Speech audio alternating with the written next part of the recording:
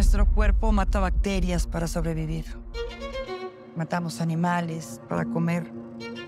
O nos matamos entre nosotros cuando nos sentimos amenazados. Supongo que tú eres experta en la infinita capacidad de hacerle daño al ser humano. Hay otras formas de obligar a la gente a que haga lo que uno quiere. Se están aprovechando de la desgracia de esa jovencita. Te has dado cuenta que tu mamá quiere un nieto como de lugar, ¿no? Ella es Yeni. Es simplemente la incubadora ambulante de mis nietos. Es el niño. Mira sus piernas. Necesitamos que desaparezca sin dejar rastro. Yeni tuvo gemelos. Ellos se quedaron solo con la niña. Definitivamente no tienes el alma de los Wizard. ¿Puedes explicar por qué te sigue llamando? Tú solita te metiste en la boca del lobo. El único defecto que yo le veo a este bebé es haber nacido en una familia como la de ustedes. Voy a aprovechar para matar no dos, sino 3 pájaros con un solo tiro. ¿Qué ropa me recomendaría para sepultar a un bebé?